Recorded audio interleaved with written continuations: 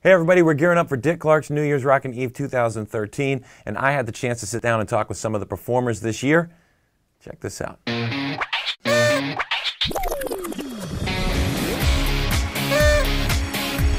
Happy New Year! What does New Year's Eve mean to you guys? New Year's Eve to us, I think, just kind of means it's the start of something, a whole new year, right? Yeah. It's like the end of that year and the start of a whole new one. And for me, specifically, I like to do a little celebrating. The year before, so 2012, everything that we accomplished, you know, you get to get together with your friends and your family and just party.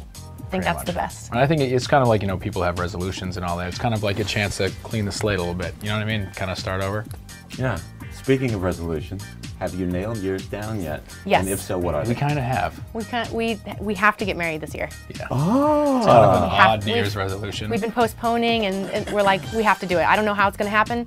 Might be some guy dressed like Elvis in Vegas. Yeah. We'll see. Sorry, Mom. Yeah. Well, we don't know. I mean, it just literally, it's been pushed back and everything's so crazy, and it's interesting because we're both in the band, so we're just like, all right, this year we're making it happen. Hey, what up, guys? It's Amy. And I'm Nick. And we're Karmin, and we love you so much. Thank you to all the fans for supporting us this year. Happy New Year! Happy New Year! We love you guys. We'll see you next year.